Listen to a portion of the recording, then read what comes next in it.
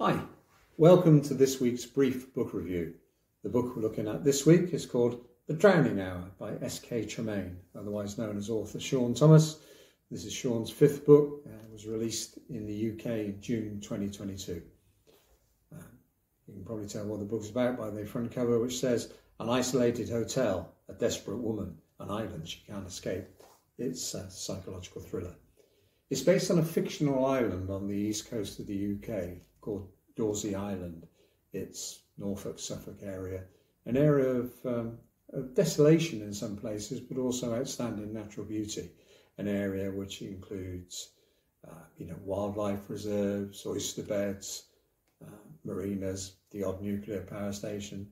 But that's where it's based, Wordery Island. Our hero in the book is a lady called Hannah Langley. Hannah's got a job as a PR manager for the hotel on the island, a hotel which she has helped rebrand to be called the Stanhope. The people that have just bought the Stanhope have ploughed a lot of money into it. They've got, brilliant Wi-Fi, redone all the fixtures and fittings to make it really nice, and employed a top-level chef, someone who could get a job in any Mayfair restaurant, to entice the foodies to the hotel. And this is working well. They're using locally sourced produce to produce a stunning menu, which is attracting foodies, as well as the usual bird watchers and sailors that go to the Stanhope.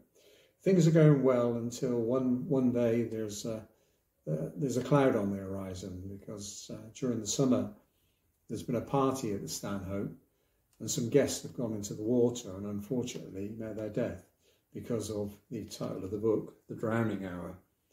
The Drowning Hour is a particular occurrence where the North Sea meets the local estuary and creates a riptide. It drags people underneath, when at high tide, drags people underneath. And there's been an incident in the summer where people have died, and clearly that leaves a stain on the hotel's reputation. They've managed to rebuild that reputation and are getting more and more traction with guests coming. But there's a slight undercurrent there, and Hannah is also a little bit worried because she doesn't know the full story of that night, and she'd like to know what's going on. It turns out that things suddenly start getting a whole lot worse. There's a social media and email campaign where somebody has got hold of the Stanhope's guest and outlined the problems of the drowning hour and the issues and the events that happened where people died in the summer, and all of a sudden bookings are dropping.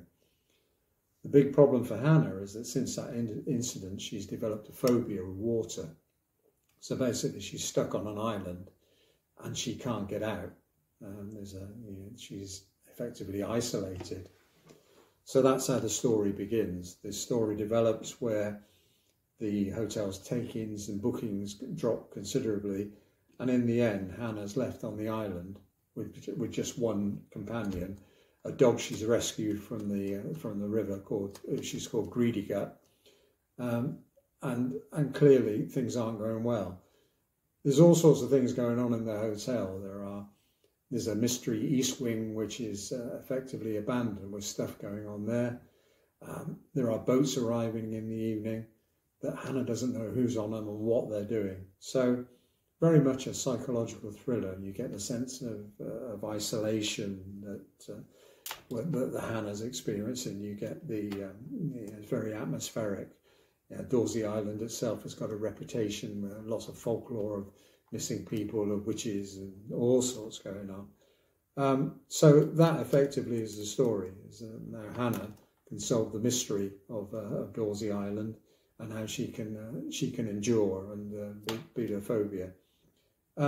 Takes a while to get stuck into this book. It took me a while.